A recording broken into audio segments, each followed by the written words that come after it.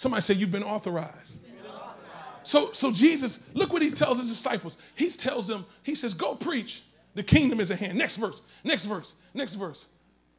Look what he says. Heal the sick, cleanse lepers, raise the dead, cast out devils. Freely you have received, freely you give. Now listen, this is in case you couldn't understand what heal the sick meant.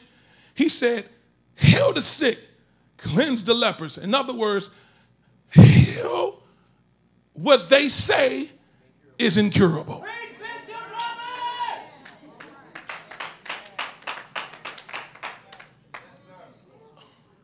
Are you hearing what I'm saying?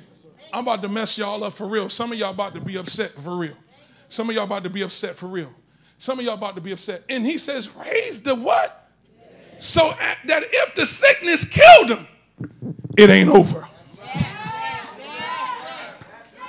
I remember we was in Florida.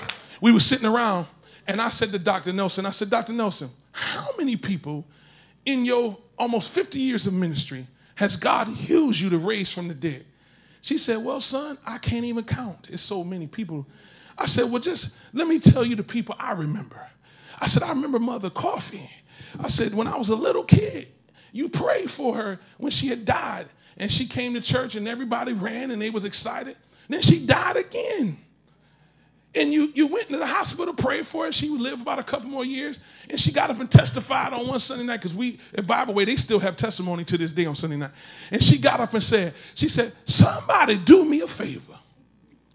If I die again, y'all tell Eula don't show up. I knew she was serious because she called her Eula. Y'all tell Eula, she said, because 2 times I have made it to glory. I can't afford to keep taking chances.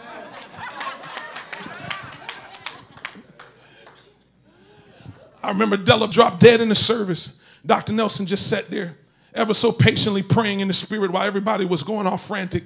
The EMTs was brought into the building and they pronounced her dead. And I always was wondering why she didn't move right away. She said, I didn't move because the Holy Spirit hadn't released me yet. I said, good. Y'all, we talking something. Some of y'all just like, what? And the EMT said she's been dead over 20 minutes. Even if we get a heartbeat, it won't matter. She'll be a vegetable. She'll be brain dead. And that's when the Holy Spirit must have authorized her, because she stepped off the pulpit and said, tell her I command your spirit to come back to your body. I know y'all don't believe it, but you'll watch the show Resurrection and believe that. Y'all ain't gonna help me, but when I talk about the real resurrected one living on the inside of you, and Della sat up and started coughing, and the EMTs took off running, because when you know somebody is dead, in other words, you've been taught to check when you know somebody, they took off running. Now, the church took off running, but they wasn't running out of fear.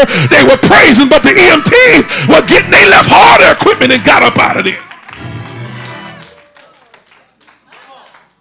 So she said to Della, she said, how many fingers do I got up? Where you at? She said, in other words, I administered my own test to ensure and make sure everybody knew she wasn't a vegetable. When God resurrects you,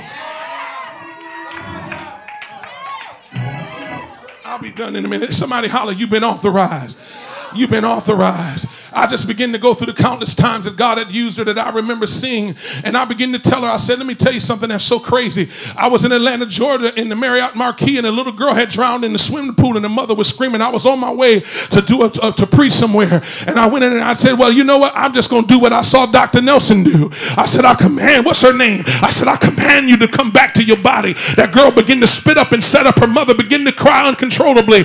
All I did was say, to God be the glory, left and went and preached. Y'all ain't gonna help me in here. What am I trying to tell you? What's the difference between Dr. Nelson? What's the difference difference between Paul and the Bible? What's the difference between, they got power, they know how to use it, they walked in it, and they lived sainted lives and holy unto the Lord. Y'all ain't gonna help me. Remember, I told you 5 of the reasons why people can't operate in this authority is first, sin. The other one is ignorance. The third one was unbelief. The fourth one was fear.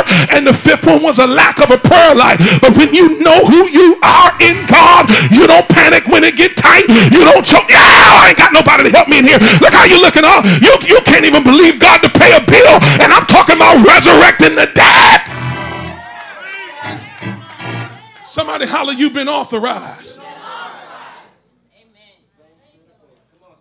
Like I told you, I love when Marla told me the doctor was looking at the x-ray going, I think I see hold up, adjusting his glasses, I see a faint spot. You don't see nothing.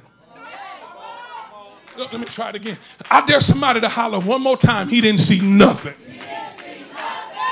The problem is he struggled with belief. And he said, you know what? We must have got it with the radiation. Well, if you got it with the radiation, when I came back the last time, it was still there.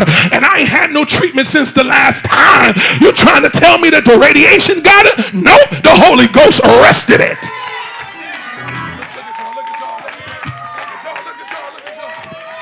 The problem, I don't know, the radiation might have worked.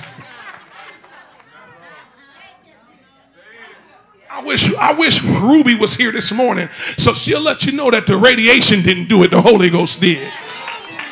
Mother Hormer's here this morning. She'll let you know that she had an incurable disease that radiation and chemo couldn't clear up, but the Holy Ghost did.